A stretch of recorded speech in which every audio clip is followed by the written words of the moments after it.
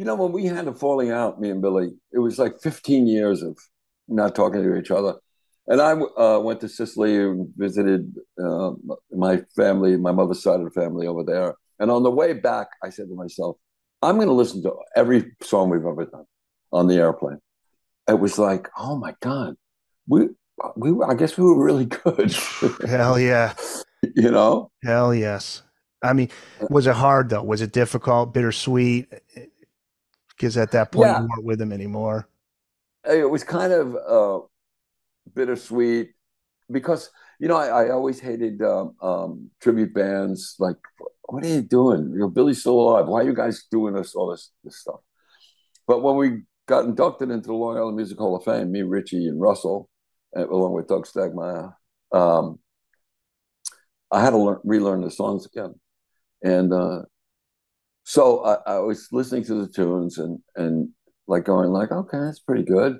And now, so I'm listening to the tunes, and anytime I hear a song on the radio, I go to the studio. I'm in the studio again. So now I've got the songs that we're going to play for the Lords of 52nd Street because we're putting the band together again. Yep. And I'm with three of the guys. There's three of us that are together that were together 50 years ago. Still joking, still laughing backstage, still doing all the things we did back then. The only one that was missing was the guy that I looked at for 30 years, in the studio and live and joked with, and he was my friend. We used to have Thanksgiving dinners together. We used to, all this kind of stuff. That's why at the end, when I was laying there, I had my knee done. I had a knee replacement on my right leg.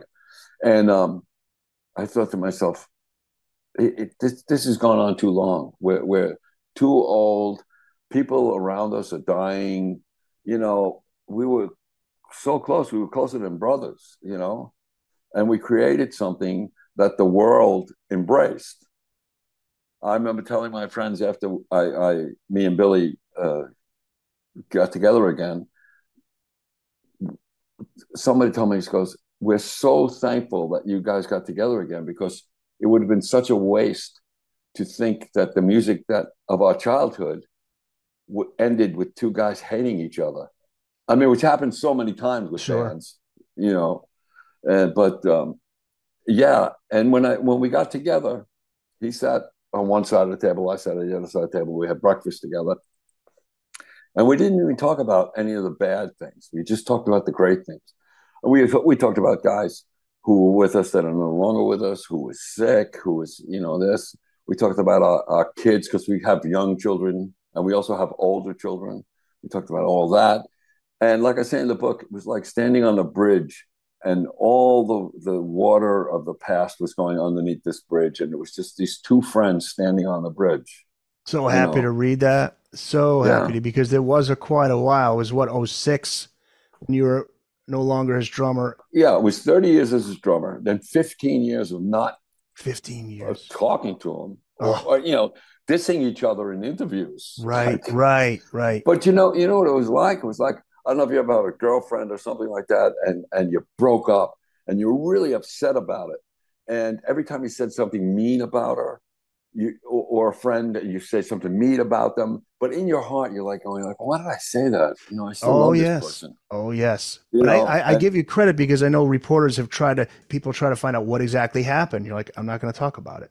And is that right, difficult? I mean, I'm sure you get asked like a million times. Well, what happened?